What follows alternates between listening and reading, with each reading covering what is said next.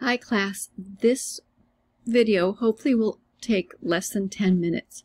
We are going to be doing muscles that move the forearm, and we're talking about either moving the radius or the ulna. Those are the forearm bones. So these are the anterior muscles. So this is the anterior part of your arm. So we're going to start up here. We're going to start with the biceps brachii.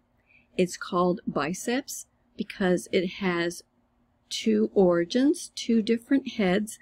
This is the short head. This is the long head.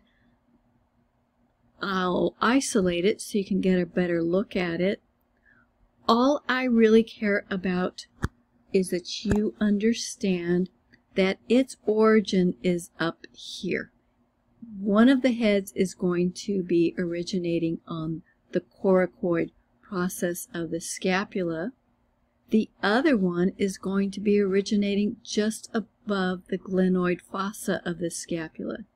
So it is going to be crossing the shoulder joint, and then it is inserting down here on the radius, on the radial tuberosity. So it's going to be having action at both joints. It's crossing the shoulder joint, so it will have action at the shoulder joint, and it has action at the elbow joint. At the shoulder joint, that is going to give you shoulder flexion. This is an anterior muscle. Shoulder flexion. Flexion is in the anterior plane. And it will also be a bender of the elbow joint. This will give you I to O. It's going to be an elbow flexor. So let's just have a look at it doing shoulder flexion.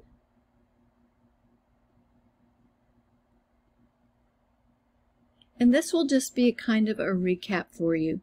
So the muscles that you need to know that are doing shoulder flexion are going to be the biceps brachii, not very strong, but it's also going to be pectoralis major and the anterior portion of the deltoid. So those three muscles should be on your grouping list: biceps brachii, pectoralis major, and the anterior portion of the deltoid are going to be giving you shoulder flexion. Now the next muscle on your list is the brachialis. Now the brachialis is just deep to the biceps brachii. So there you can see him peeking out. He's an anterior muscle. So let's isolate him out.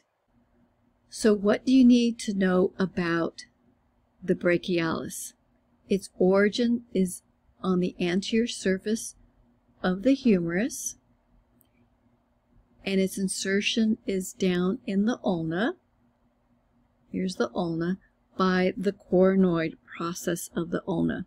You can see that. But basically, it's only crossing the elbow joint, so it's only going to have action at that elbow joint. I to O, it's going to be a bender of the elbow. That is elbow flexion. So that is brachialis. And the last muscle on your anterior surface of the arm here is going to be brachioradialis. That name, brachio, tells you it's starting on the upper arm, on the brachium, and it's going to be inserting on the radius. So let's isolate that guy. The brachioradialis. So its origin is on the distal lateral part of the humerus, and its insertion is on the styloid process of the radius. So this is the big lateral forearm muscle on your anterior forearm muscle, brachioradialis. So we have the biceps brachii, we have the brachialis, and the brachioradialis. Your three muscles, they are all crossing the shoulder joint. There are anterior muscles, and their action collectively would be elbow flexion. Elbow flexion. Biceps brachii, brachioradialis, and brachialis. Brachialis, those are all your elbow flexors, those three muscles. Easy wheezy. Anterior muscles, right?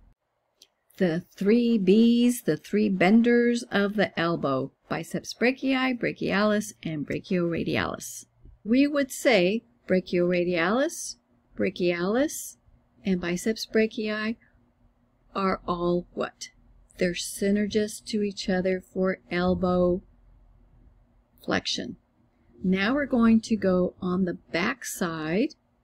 So now we're going to look at this posterior muscle back here. This is the triceps brachii. Same thing, the biceps has three. The biceps has two origins. The triceps has three. So let's isolate the triceps. So here we are. This is the back. Here's the spine of the scapula. So what you guys need to know is one of the heads is going to be originating on the scapula, just below the glenoid fossa. The other two heads are going to be originating on the humerus. So technically, this muscle also crosses the shoulder joint. It will have action at the shoulder joint.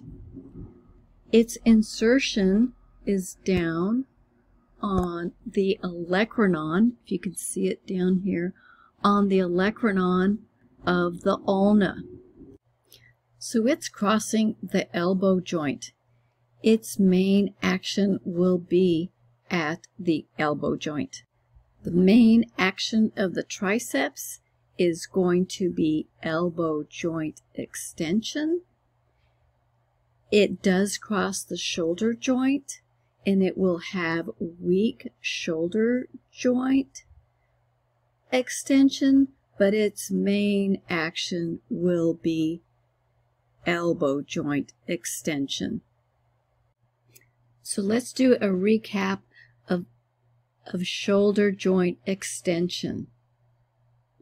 On your list, you have the posterior portion of the deltoid. You have your latissimus dorsi. You have the little brother of latissimus dorsi, which is teres major. And now you have the triceps brachii. Those muscles, those four muscles, are going to give you shoulder extension. Shoulder, that's shoulder flexion.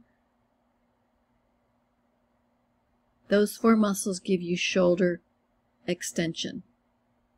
But the main action of triceps brachii, is going to be elbow joint extension.